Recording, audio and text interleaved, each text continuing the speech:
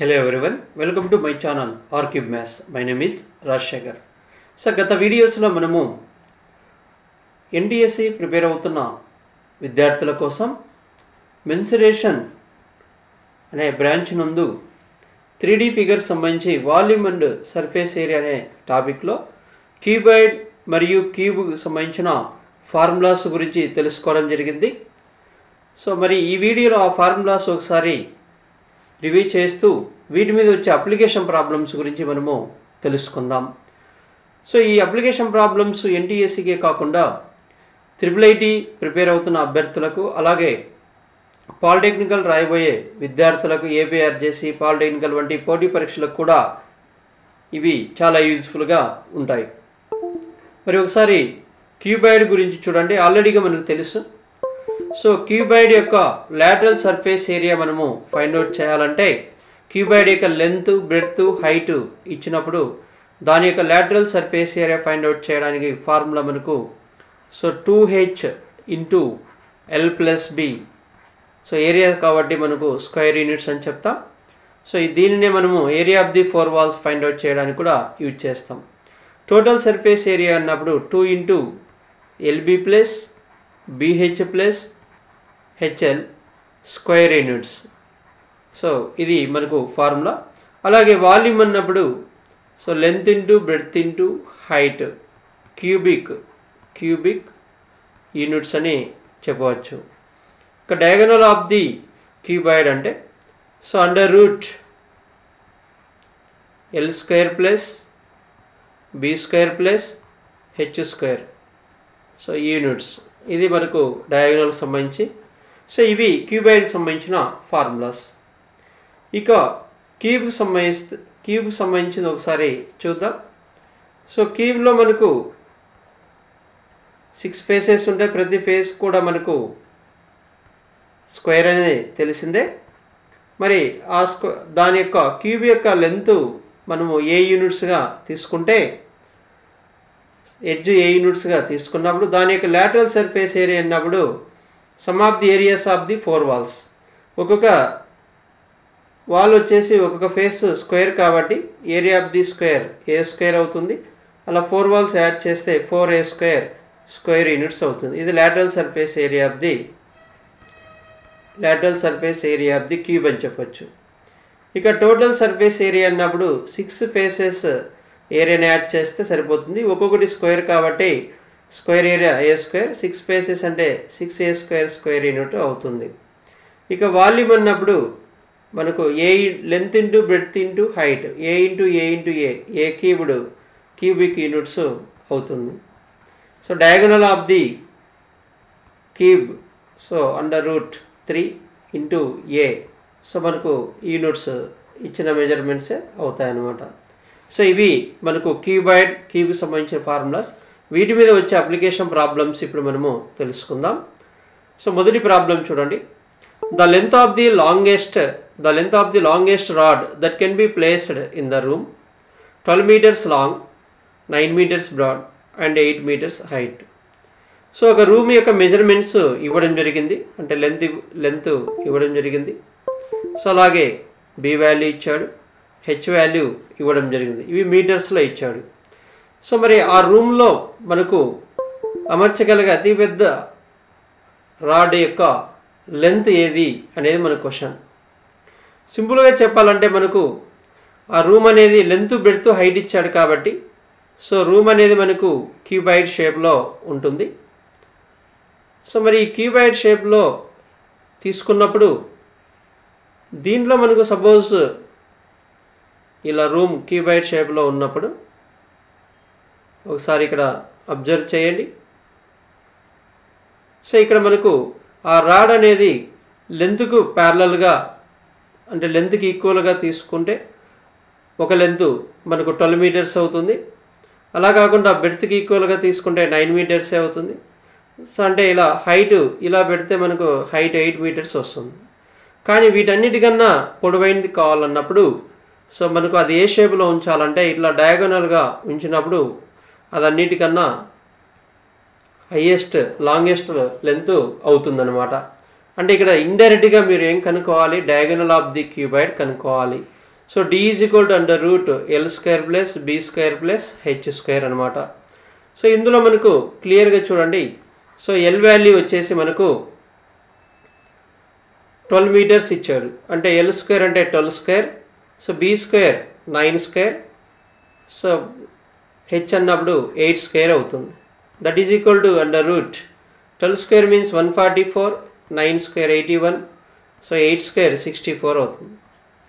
So that is equal to, so ఇక్కడ చూడండి total మనము యాడ్ చేద్దాం. సో ఫస్ట్ మల్టిపుల్ ఆఫ్ 10 చూడండి, 140 ప్లస్ 80, 220, 220 ప్లస్ 60 చేస్తే మనకు 280 అవుతుంది. Unit digit 4 plus 1 plus 4 9, so 289 అవుతుంది. So square root of 289 is 17. So units మీటర్స్లో ఇచ్చాడు కాబట్టి మనకు 17 మీటర్స్ అవుతుంది. ఆప్షన్ 3 మనకు రైట్ ఆన్సర్ అవుతుంది. If 2 cubes of sides 9 centimeters each are joined end by end, so then the surface area of the cuboid will be. So చూడండి 2 cubes ఇలా తీసుకుందాం.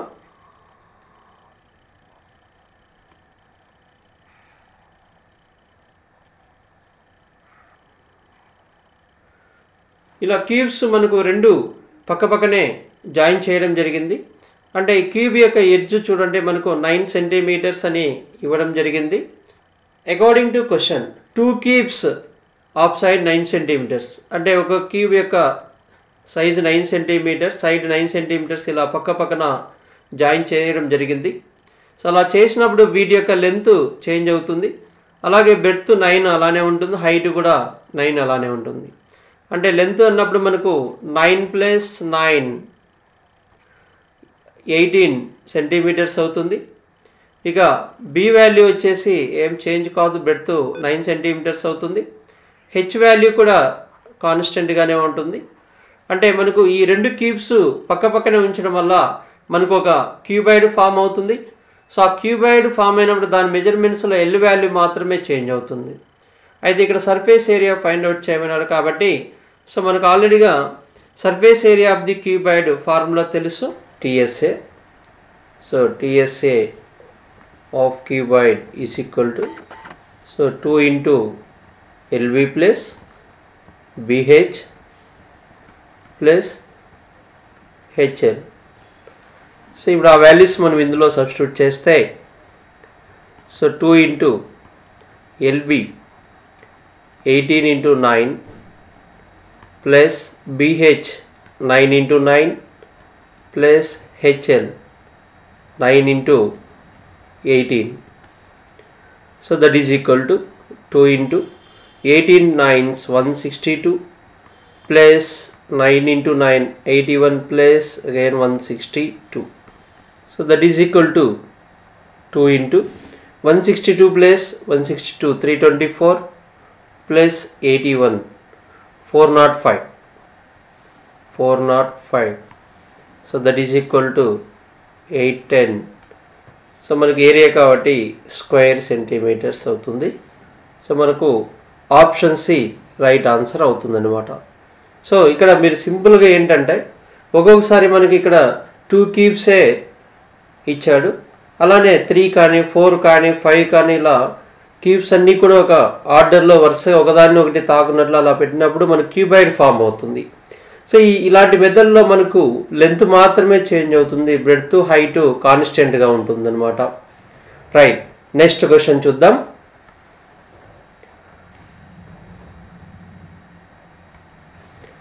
How many cubes each of edge 6 centimeters can be cut from a cuboid 42 centimeters by 36 centimeters by 24 centimeters. So ఇక్కడ చూడండి ఒక cuboid నుంచి cubes cut చేశారు, మరి cuboid యొక్క మెజర్మెంట్స్ ఇచ్చాడు, అలాగే క్యూబ్ యొక్క మెజర్మెంట్స్ ఇవ్వడం జరిగింది. సో నంబర్ ఆఫ్ క్యూబ్స్ మనం ఫైండ్ అవుట్ చేయాలి. సో ఇక్కడ చూడండి మనకు క్యూబాయిడ్ నుంచి క్యూబ్స్ కట్ చేశాడు కాబట్టి so we get number of cubes. Number of cubes is equal to volume of cuboid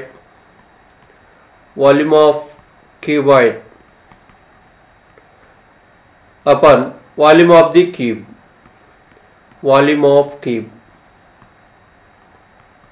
So ఇక్కడ మనకు volume of cuboid length into breadth into height so అన్నీ కూడా మనకి సెంటీమీటర్స్ మెజర్మెంట్స్ కాబట్టి 42 into 36 into 24 divided by volume of cuboid.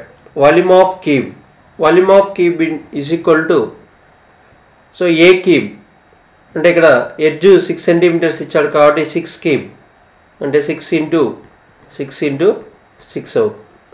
So అంటే ఇక్కడ number of cubes is equal to volume of cuboid LBH divided by volume of cube with the side or edge A units. So ఇక్కడ ఏంటంటే మనకు జనరల్గా basic formula ఈ cuboid అనేది volume of cuboid is equal to n into number of cubes n into volume of cube A cubed అవుతుంది. So ఇది మనకు basic. దీని నుంచి n ఈజ్ ఈక్వల్ టు ఏమవుతుందంటే volume of cuboid by volume of cube అవుతుంది. సింపుల్గా చెప్పాలంటే number అడిగాడు అనుకోండి క్వశ్చన్లో మనకు సో దేని నుంచి కట్ చేశారు ఆ లార్జర్ అది క్యూబాయిడ్ అయినా సరే క్యూబ్ అయినా సరే ఆ రెండిట్లో ఏది లార్జర్ తీసుకొని ఆ వాల్యూమ్ని స్మాల్ 3D ఫిగర్ వాల్యూమ్తో డివైడ్ చేస్తే అయిపోతుంది అనమాట. నౌ క్యాన్సిలేషన్ చూడండి. 6 1s 6 7s 6 1s 6 6s 6 1s 6 4s. So that is equal to 7 into 6 into 4. So that is equal to 7 6s 42 into 4. So that is equal to 8 4 4s 16. 168 is the right answer. మనకు option 3 right answer అవుతుంది. So ఈ విధంగా మనము చాలా సింపుల్గా మనము చేయవచ్చు అనమాట. సో ఈ టైప్ ఆఫ్ మోడల్ చాలా ఇంపార్టెంట్. సో అంటే ఇక్కడ మనకు క్యూబాయిడ్ నుంచి క్యూబ్స్ కానివ్వండి అంటే ఒక 3D ఫిగర్ నుంచి ఇంకొక 3D ఫిగర్ లేదా సిలిండర్ నుంచి క్యూబ్స్ కానివ్వండి లేదా స్పియర్ నుంచి క్యూబ్స్ ఇలా ఒక 3D ఫిగర్ నుంచి ఇంకొక 3D ఫిగర్ను అక్కడ ఫామ్ చేసినప్పుడు ఆ నంబర్ కనుక్కోమని అడిగినప్పుడు మనకు ఈ ప్రాసెస్లో చేయాలి. సో వాటి యొక్క వాల్యూమ్స్ ఫార్ములాస్ మనకు ఐడియా ఉంటే సరిపోతుంది. అయితే ఇక్కడ మీరు గుర్తుంచుకోవాల్సింది ఏంటంటే యూనిట్స్ కూడా గుర్తుంచుకోవాలా. ఇక్కడ క్యూబ్ యొక్క యూనిట్స్ క్యూబ్ యొక్క సైడ్ సెంటీమీటర్స్లో ఇచ్చాడు, క్యూబాయిడ్ యొక్క లెంత్ బ్రెడ్త్ హైట్ కూడా సెంటీమీటర్స్లో ఇచ్చాడు కాబట్టి నో ప్రాబ్లం. ఒకవేళ మీటర్స్లో ఇస్తే మనము సెంటీమీటర్ ఒకే యూనిట్స్లోకి మార్చాలి. ఆ విషయం ఇక్కడ గుర్తుంచుకోవాలి. రైట్, నెక్స్ట్ క్వశ్చన్ చూడండి. 2 cubes have their volumes in the ratio 64:125. Find the ratio of their surface areas. So ఇక్కడ మనకు రేషియో ఆఫ్ 2 cubes అంటే ఇక్కడ బేసిక్ ఫార్ములా ఏంటంటే చూడండి, మనకు 2 cubes తీసుకున్నప్పుడు వాటి యొక్క sides are edges so A1:A2 రేషియోలో ఉన్నాయనుకుందాం.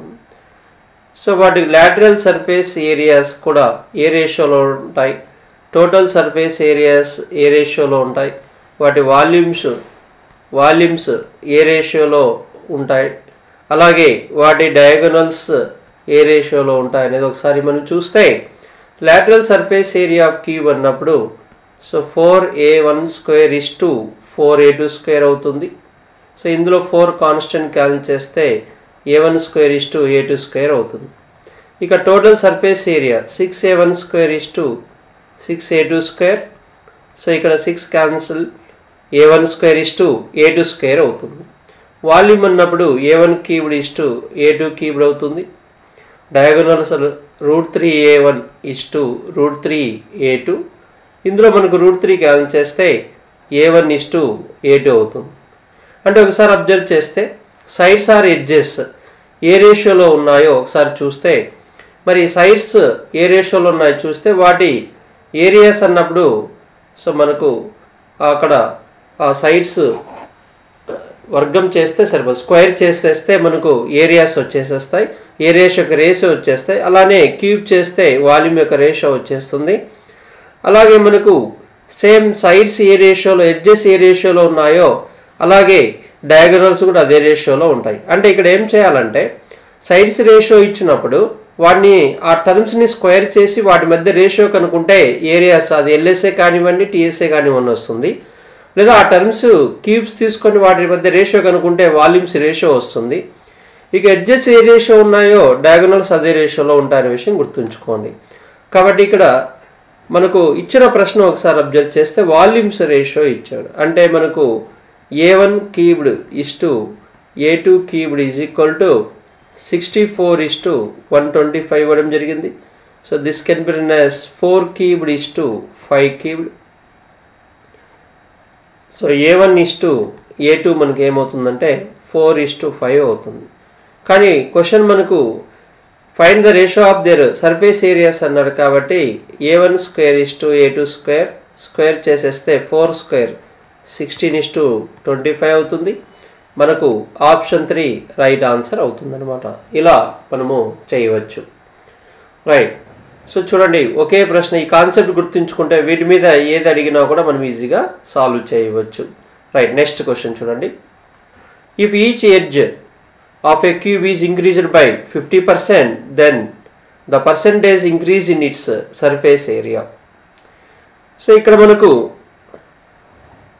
ఇచ్చిన క్వశ్చన్ క్యూబ్ మీద ఇచ్చాడు. క్యూబ్ యొక్క ఎడ్జ్ ఏ తీసుకున్నప్పుడు దాని యొక్క surface area, total surface area = 6a² square units అనే విషయం మనకు తెలిసిందే. సో ఇక్కడ మనం ఏం చేయాలంటే, సో ఇక్కడ ఈ ఎడ్జ్ వచ్చేసి 50% ఇంక్రీజ్ చేస్తే అప్పుడు న్యూ క్యూబ్ వస్తుంది. అప్పుడు సర్ఫేస్ ఏరియా ఎంత పర్సెంటేజ్ ఇంక్రీజ్ అవుతుంది అనేది క్వశ్చన్. Very simple. ఇప్పుడు మనం ఏం చేద్దామంటే, సో లెట్ A = 2 సెంటీమీటర్స్ మనం తీసుకుందాం. A = 2 సెంటీమీటర్స్ తీసుకుందాం. సో అప్పుడు మనకు 50% ఇంక్రీజ్ చేసిన తర్వాత, సో 50% ఇంక్రీజ్ చేస్తే 2 + 50%. సో 50% అంటే 2లో 50% 1 కాబట్టి అప్పుడు సో మనకు side of the new cube is 3 centimetres అవుతుంది.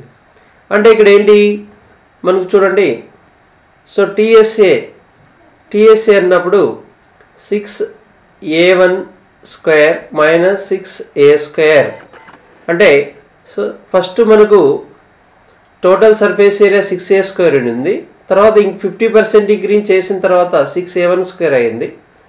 సో ఈ డిఫరెన్స్ అనేది మనకి ఇంక్రీజ్ అయి ఉంటుంది. దేని మీద అంటే 6a² మీద ఇంక్రీజ్ అయి ఉంటుంది. పర్సెంటేజ్ కన్వర్ట్ చేయాలి కాబట్టి × 100%. That is equal to 6 is taking as common a1² - a² divided by 6a² × 100%. So ఇక్కడ మనం 6 క్యాన్సిల్ చేయొచ్చు. So that is equal to a1 means 3, a1² 3² - a² means 2². So divided by 2² means 4 × 100%. So 4 1s 4 25s. So 3² means 9 9 - 4 × 25%. That is equal to 5 × 25 5 × 25. That is equal to we get 125%. So ఇది జనరల్గా మనము concept ప్రకారము ఈ విధంగా solve చేయవచ్చు. అయితే దీన్ని మనము షార్ట్కట్లో చాలా ఈజీగా చేయవచ్చు. చూడండి, షార్ట్కట్లో అంటే కాన్సెప్ట్ ఏం చేసాం, సో మనము సైడ్ 2 సెంటీమీటర్స్ అనుకుందాం. సో మనకు 50% ఇంక్రీజ్ అయింది కాబట్టి 2లో 50% 1 సెంటీమీటర్ అవుతుంది. అప్పుడు న్యూ సైడ్ వచ్చేసి 3 సెంటీమీటర్ అవుతుంది. మరి ఆ రెండింటి మధ్య డిఫరెన్స్ చూడండి, మనకు 6a1² - 6a² బై 6a² × 100%. ఇందులో సబ్స్టిట్యూట్ చేసి సింప్లిఫై చేస్తే మనకు 125% సర్ఫేస్ ఏరియా ఇంక్రీజ్ అవుతుంది. దీన్ని షార్ట్కట్లో వెరీ సింపుల్గా మనము చేయవచ్చు. సో ఇక్కడ basic formula x + y + xy by 100%. So ఇందులో మనకు x = y = 50% మనము సబ్స్టిట్యూట్ చేస్తే, సో 50 + 50 + 50 × 50/100. సో ఇందులో మనకు 2 zeros క్యాన్సిల్ చేద్దాం. సో అప్పుడు మనకు 50 + 50 100 + 5 × 5 25. సో ఫైనల్ ఆన్సర్ మనకు 125% వస్తుంది. ఇలా చాలా సింపుల్గా మనము వితిన్ సెకండ్స్లో మనము 20 సెకండ్స్ కన్నా ఎక్కువ సమయం పట్టదు. సో 20 సెకండ్స్లో మనం ఈ ఆన్సర్ పెట్టేయచ్చు అనమాట. అంటే జనరల్గా ట్రెడిషనల్ మెథడ్లో జనరల్ కాన్సెప్ట్ ఓరియంటెడ్ చేసినప్పుడు ఎక్కువ టైం అవుతుంది. మనకు ఎగ్జామ్లో అంత టైము ఇవ్వడు కాబట్టి కాన్సెప్ట్ తెలుసుకున్న తర్వాత దాన్ని మనం షార్ట్ కట్స్లో కూడా చేసే అవకాశం ఉంటే మనము ఈ విధంగా ఫాలో అవ్వడం చాలా బెటర్ మెథడ్. చాలా తక్కువ టైంలో మనం చేయవచ్చు. మరి ఆప్షన్స్లో ఆప్షన్ 4 రైట్ ఆన్సర్ అవుతుంది. సో మరి ఈ వీడియోలో మనం ఏం చేసామంటే సో మెన్సురేషన్ 3D సంబంధించి వాల్యూమ్స్ అండ్ సర్ఫేస్ ఏరియా అనే టాపిక్ సంబంధించి మనకు అప్లికేషన్ ప్రాబ్లమ్స్ గురించి తెలుసుకోవడం జరిగింది. ఈ అప్లికేషన్ ప్రాబ్లమ్స్ అనేవి NTSE national talent search examination, అలాగే సో IIIT 10th తర్వాత IIIT ప్రవేశ పరీక్షకు, అలాగే పాలిసెట్ ప్రవేశ పరీక్షకు, అలాగే ఏపీఆర్జేసి వంటి పరీక్షలకే కాకుండా పోటీ పరీక్షలకు ప్రిపేర్ అవుతున్న అభ్యర్థులు అంటే ఆర్ఆర్బి రైల్వే ఎగ్జామ్స్ కానివ్వండి, సో అలాగే స్టాఫ్ సెలక్షన్ కమిషన్ నిర్వహించే ఎగ్జామ్స్ కానివ్వండి, లేదా ఏపీటీఎస్ కానిస్టేబుల్ ఎగ్జామ్స్ కానివ్వండి, లేదా మనకు డిఎస్సి టెట్ ప్రిపేర్ అయ్యే అభ్యర్థులకు వీళ్ళందరికీ కూడా ఈ కాన్సెప్ట్ అనేది యూస్ఫుల్గా ఉంటుంది. మరి నెక్స్ట్ వీడియోలో ఈ 3D ఫిగర్ సంబంధించి volumes and surface area topic సంబంధించి మరొక 3D ఫిగర్ గురించి వాటి అప్లికేషన్ ప్రాబ్లమ్స్ గురించి తెలుసుకుందాం. ఈ వీడియో కనుక మీకు నచ్చినట్లయితే లైక్ చేయండి, షేర్ చేయండి. రెగ్యులర్గా మా ఛానల్ నుంచి వీడియోస్ నోటిఫికేషన్ రూపంలో పొందడానికి సబ్స్క్రైబ్ చేసుకోండి. Thank you for watching. Thank you very much.